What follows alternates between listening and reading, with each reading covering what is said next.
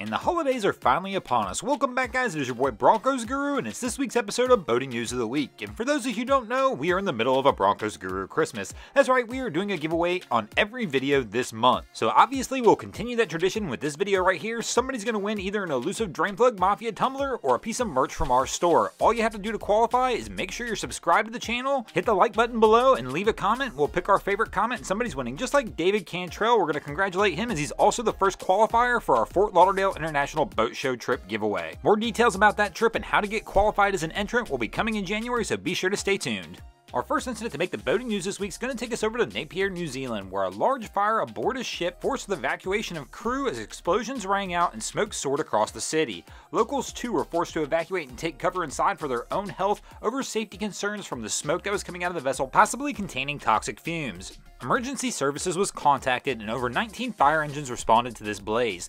The crew of the Kota Bahagia was moved to a safe facility within inside the port while the blaze was tended to. Once the blaze was put out, they actually were moved back to the ship as they were in the middle of a 14-day quarantine period that is required by the New Zealand government upon arrival on a ship like this. Receiving was suspended for the remainder of the day in the port of Napier. Currently an investigation has been launched to see what caused the explosions and the flames, but at this time the cause has not been determined yet, even though the rumor is that it was chemical. Our next story to make the boating news this week is going to talk about a different kind of fire, and that's a fire of the heart in an ocean of love. A man in the United Kingdom was arrested earlier this week after he took his jet ski from Scotland to the Isle of Man to visit his girlfriend.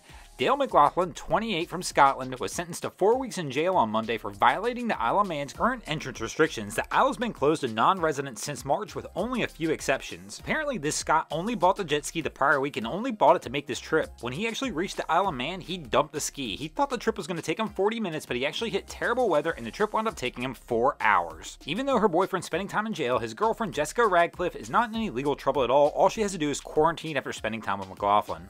Our next item to make the boating news this week is going to be another goat with a boat. Just about a week or so ago, we featured Tom Brady showing his brand new yacht. Well, this is Conor McGregor, who's just ordered a new yacht as well, posting this picture on social media this week confirming he has ordered a Lamborghini 63 yacht. This vessel is reported to have a price tag a little over $4 million. McGregor's new purchase will be 63 foot long, weigh approximately 24 tons, and boast approximately 4,000 horsepower, and should have the ability to go around 70 miles an hour. Lamborghini apparently will be making 63 of these yachts, honoring the 1963 start date of Lamborghini, and of course McGregor's ordered the 12th one in honor of his company, Proper 12 Irish Whiskey. Our next item to make the boating news this week is going to take us to the Clearwater, Florida area, where the Dunedin Fire Rescue received a call that a vessel ran aground near Hurricane Pass next to Honeymoon Island State Park. Units responded to the 45-foot vessel that had run aground and was taking on water. Here you can see the fire rescue crews trying to make a daring rescue as waves crash against the boat. There are 2 adults, 2 dogs, and a cat on board this vessel, and they're trying to rescue everybody here. Here you can see the rescue swimmers jumped into the water with one of the members of the vessel, who also happens to have a dog in tow with them as they're trying to swim back toward the rescue vessel. Here you'll see they struggle a little bit, and now you'll notice that she's let go of the dog on accident, or it's just slipped out of her hand. The rescue vessel is going to attempt to back down and save this dog. They do eventually wind up rescuing this dog and getting the other person off the vessel safely as well. All right.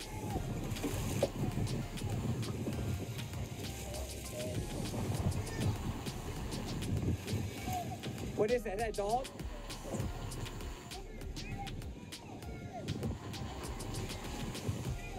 Our next item to make the boating news this week is going to talk about what happens when everything goes right. This story is typically one that might not even normally make the boating news, but when things get right and pulled together, I usually want to try and highlight them so people know what to do in certain situations, and these guys are the perfect example of that. Now, sometimes it's hard to understand how I can say things went right when these gentlemen are being rescued by the Coast Guard 50 miles off the coast of Bradenton, Florida, when their 24-foot fishing vessel sank. But where things went right was these guys had all the proper safety equipment. As soon as they noticed their boat was going down, they launched their personal locator beacon, grabbed life jackets, and had all their personal safety equipment ready, and were rescued by the Coast Guard within an hour. It's just a brief reminder that if you're going offshore, always have all the equipment you need to be rescued. You never know when you're going to need it. Thanks for watching, guys. I hope you enjoyed this week's episode of Boating News of the Week. If you ever see anything crazy happening in your waterways, be sure to hit me up on Facebook or Instagram and let me know, and you might see your stories over here. And if you haven't already, go ahead and drop an anchor on the subscribe button. If not, we're coming to steal your drain plug.